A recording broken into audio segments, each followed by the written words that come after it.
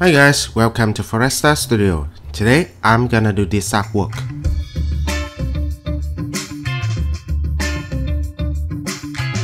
Welcome back.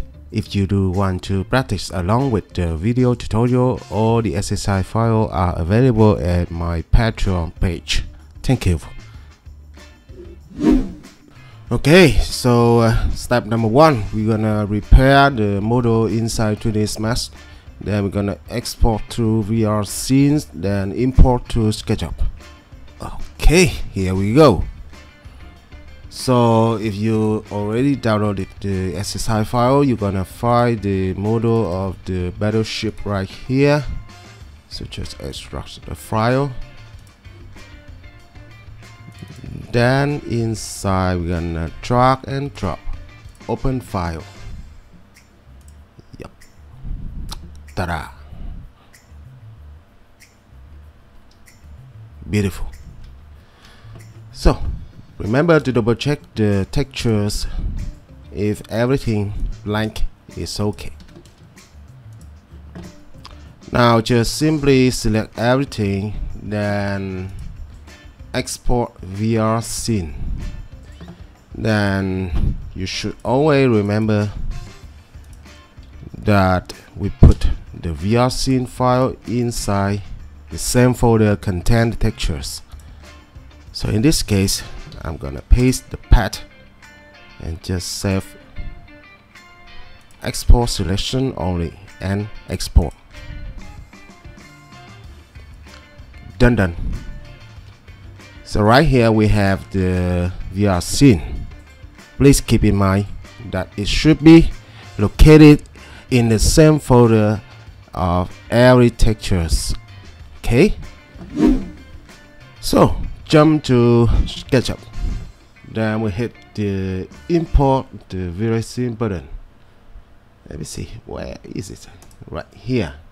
Then we put the same folder and open. Yeah, because everything was scaled up, so we should scale down to 0.4 to get the right dimension. And locate it somewhere right here. We don't need the ladies anymore. Then I'm gonna choose a camera, but first let's select the render output and activate the save frame. Then I think in this case we should modify this parameter to 55, something like this one. But I'm gonna move the Battleship up a bit. I think around 2 meters, let's say.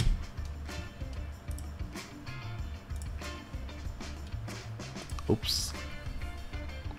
Okay, so we can run a test. Looking good. Yep, it seems that we finished step number one. Okay, step number two, we're gonna draw the ocean surface and then apply a ocean material to that. So start this one. Let me add new scene and then just draw a rectangle. Hit Control to draw from the center. I think the dimension can be 1 kilometer. So 1.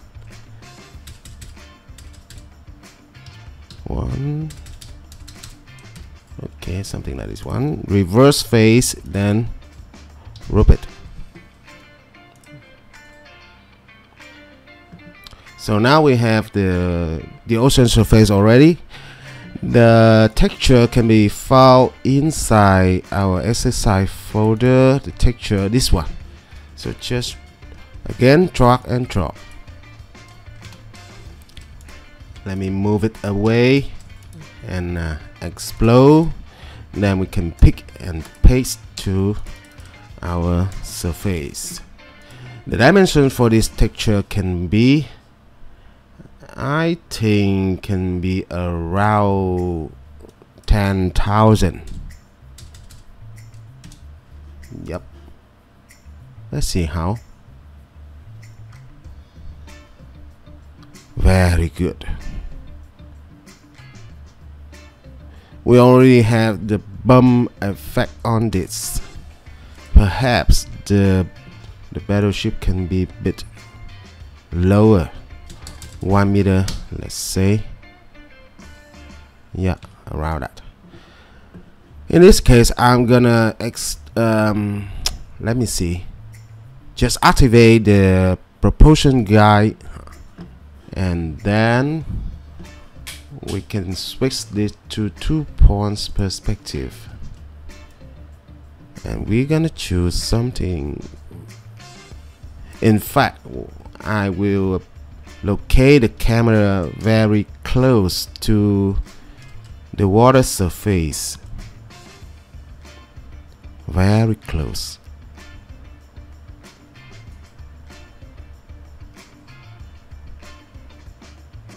Okay, like this one. Perhaps zoom in, zoom out a bit, balance a bit.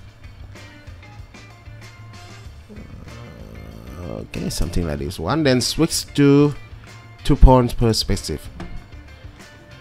Then for this composition, we're gonna locate the horizon right in front of this guy. So move it down. Yep, that's it. Okay, for step number 3, I'm gonna add a display modifier to the ocean surface to make, to emphasize the effect of the ocean even stronger than this bump effect. So just select the water surface, then hit the add displacement to selection, and something happened. As you can see, the dot line appear immediately right here. And by the way, in the Vray asset editor, we just simply can see a new thing appear. This panel helps us to modify every parameter related to displacement effect, but in this case, I think just modify the amount. So something like 30. See how? It's not really appear because the textures is not applied to displacement. As you can see, it's red. So we have to come back to the material editor and edit in Vray the ocean material. So in the view, we just simply right click and copy, then come back, displacement, and right click, paste as instance. Sometimes we have to stop the rendering process and restart. Okay, very good. It's working. It's working. So for step number 5, this step is just an improvement of everything we got so far. So as you can see, we have the light is not so well. It's come from this direction, which I don't want. I rather refer something from the right. So work with the sunlight. So activate the custom orientation. Then the vertical angle can be 30. Then for sure we need to switch the direction of the sun to this angle. So we have kind of sunrise. Okay, I think really cool. Then I'm gonna copy a few more battleship. So stop it. then just simply copy this one, and perhaps this one.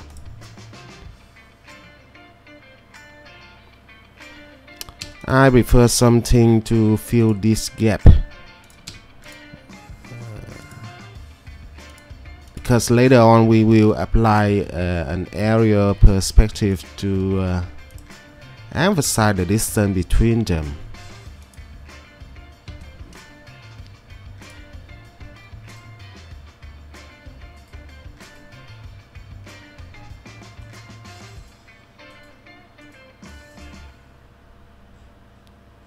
Not really, because I just lost the camera position. So again, I have to redo it. Just locate the camera very close to water surface.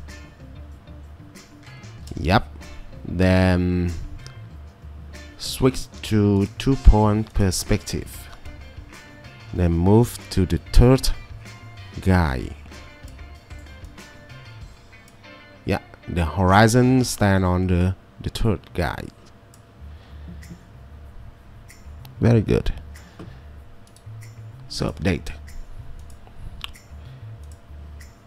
And now we would like to see the distance between them, so we have very good effect right inside Vray Sketchup cone volumetric environment. So just activate.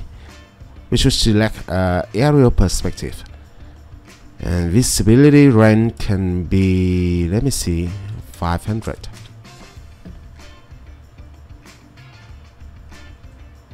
I think it's looking good.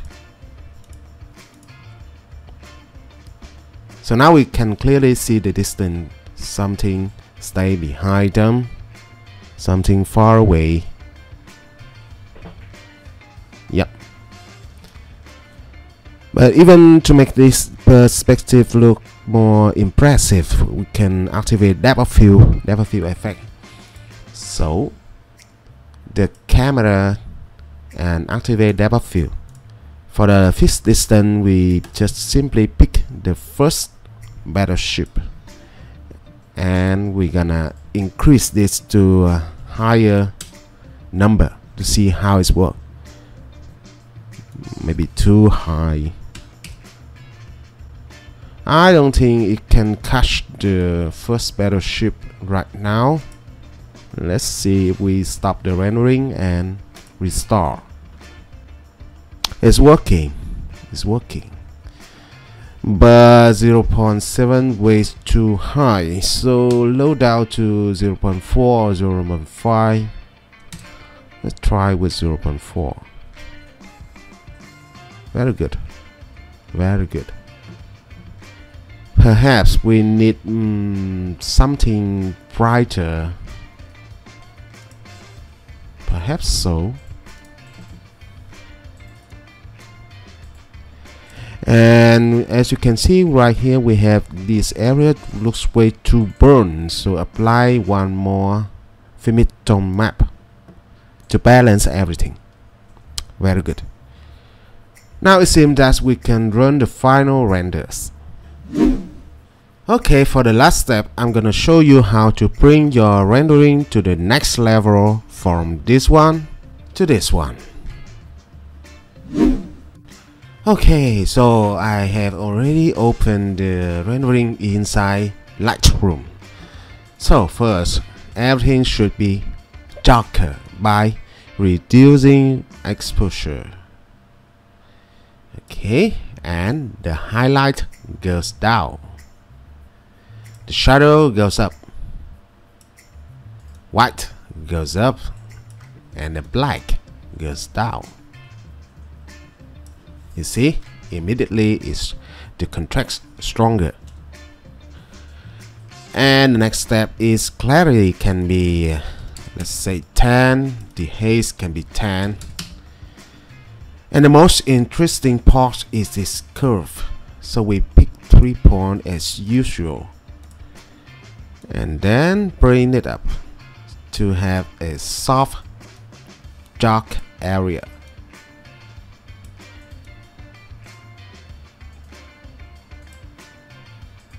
Yep. But now everything looks way too purple. So maybe in the saturation down below we should reduce the purple. Not really, but the blue a bit, not too much, a bit. Yep. And then down below we have very interesting split toning. So for the shadow area, I'm gonna hold the Alt key and select something like this color, about 200. Then I will slightly increase saturation. Is it look cinematic? Okay. So the last step is the vignette effect. Just a bit. Then finally we should add some grain to make it even more natural. Wow. Perhaps the blue can be down a bit more. And we're gonna increase the dehaze a bit more. Yep, I think so. So that's it for this tutorial. I hope you will find it useful for your job. And the exercise file you may find at my Patreon page. I leave the link as description below. Thank you for watching and see you until the next time. Bye bye.